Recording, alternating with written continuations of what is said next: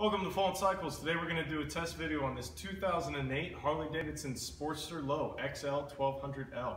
This bike has 27,014 miles on it.